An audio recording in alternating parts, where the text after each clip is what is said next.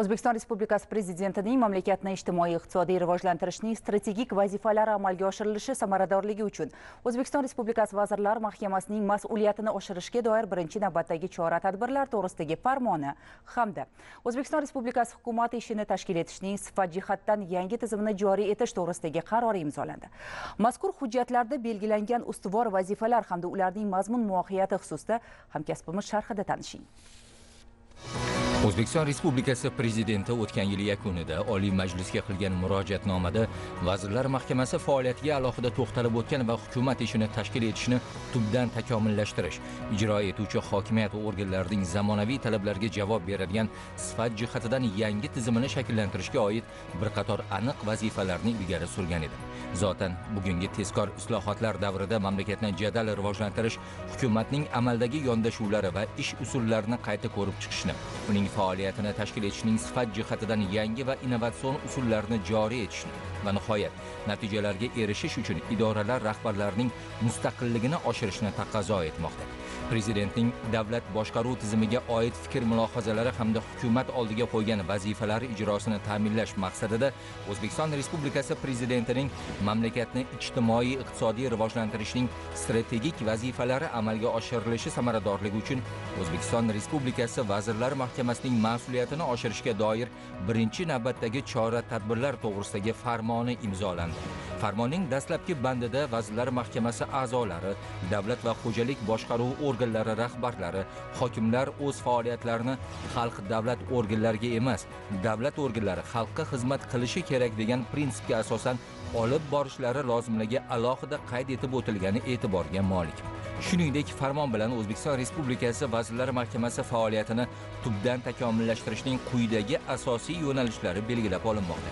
Demak, bundan buyon hukumat ishini tashkil etishda hukumat a'zolari, ijro etuvchi hokimiyat organlari rahbarlari va hokimlarning belgilangan vazifalarni samarali ijro etilishidagi shaxsiy roli va mas'uliyatini oshirishga, vazirliklar, davlat qo'mitalari va idoralarning biriktirilgan sohada davlat siyosatini sifatli amalga oshirishlari uchun ular mustaqilligini oshirishga, iqtisodiyot tarmoqlariga ma'muriy ta'sir ko'rsatishni yanada qisqartirish va boshqaruvning bozor mexanizmlarini kengaytirishga, ayrim davlat funksiyalarini xususiy subyektlarga berish orqali ortiqcha ma'muriy tartibga solishni kamaytirishga hamda davlat boshqaruvini markazlashtirishdan chiqarib, aksincha mahalliy ijro etuvchi hokimiyat organlarining moliyaviy imkoniyatlari, roli va javobgarligini kengaytirishga urg'u beriladi. Ma'lumki, Prezidentning Oliy Majlisga yo'llagan murojaatnomasida parlamentning muhim qarorlar qabul qilish va qonunlar ijrosini nazorat etish faoliyatini jonlantirish, ayni paytda ijro hokimiyatining Oliy Majlis oldidagi javobgarligi va mas'uliyatini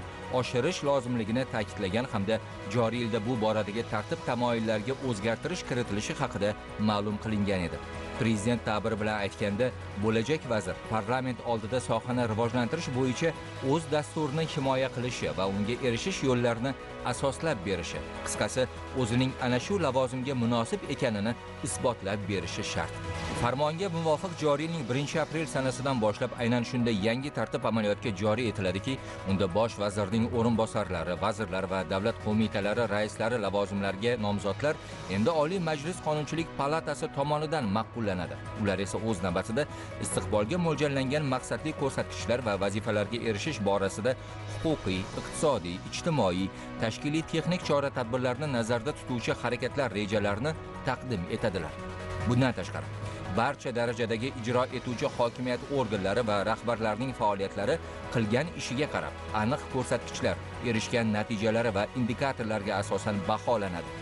Hukumat esa hududlarda mavzuga doir ko'chma ochiq majlislarni tizimli ravishda o'tkazib boradi. Shuningdek, bosh vazir hukumatning boshqa a'zolari bilan birgalikda yilning har choragida O'zbekiston Respublikasi Oliy Majlisining palatalariga davlat dasturining amalga oshirilishi yuzasidan hisobot taqdim etib boradi. Ma'lumot o'rnida ma'muriy islohotlar konsepsiyasi doirasida shu kunga qadar davlat boshqaruvining 93 ta organi isloh qilinib, 77 ta vazirlik va idora qayta tashkil etildi. 7 tasi tugatildi. 9 tasi esa yangi tashkil etildi. Farmonga asosan O'zbekiston Respublikasi bosh vaziri 2019-yilning 1-fevral fevraligacha hukumat tuzilmasiga kiruvchi vazirliklar va idoralar, shuningdek xo'jalik boshqaruv organlarida yanada ixchamlashtirish va faoliyatini takomillashtirish bo'yicha kompleks chora-tadbirlar dasturini nazarda tutuvchi yangi takliflarni Prezident administratsiyasiga kiritishi kerak bo'ladi. Farmonda yangi tahrirdagi O'zbekiston Respublikasi Vazirlar Mahkamasi to'g'risidagi hamda strategik rejalashtirish to'g'risidagi qonunlar loyihalarining ishlab chiqilishi yuzasidan ham tegishli topshiriqlar belgilangan. Farmon bilan birga Prezidentning O'zbekiston Respublikasi hukumati ishini tashkil etishning sifat jihatidan yangi tizimini joriy etish to'g'risidagi qarori ham imzolandi. Qarorda hukumat rahbari, ya'ni bosh vazir, uning o'rinbosarlari, maslahatchilari, vazirlar, qo'mita raislari hamda davlat boshqaruvi va boshqa organlari rahbarlarining vazifalari aniq belgilab berilgan. Bunda e'tibor berish kerak bo'lgan ikki muhim jihat bor.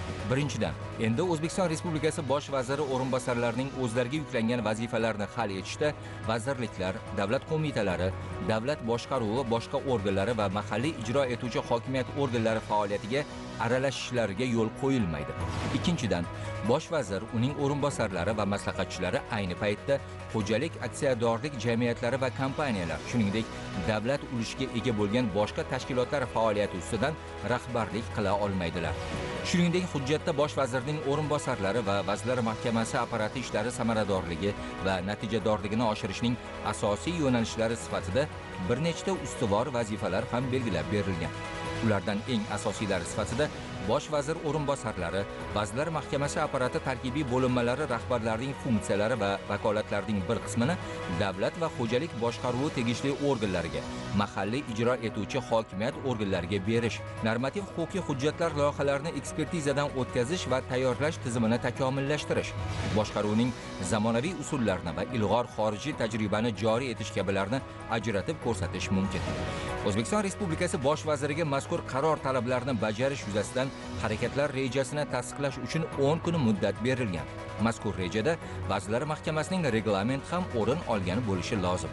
Muxtasar qilib aytganda, O'zbekiston Respublikasi Prezidentining Vazirlar Mahkamasi faoliyatiga doir qabul qilingan mazkur farmon va qarorini hukumat ishini sifat jihatidan yaxshilash, samaradorligini oshirish orqali mamlakatni rivojlantirishni yanada jadallashtirish yo'lidagi islohotlarning yana bir muhim bosqichi sifatida baholash mumkin.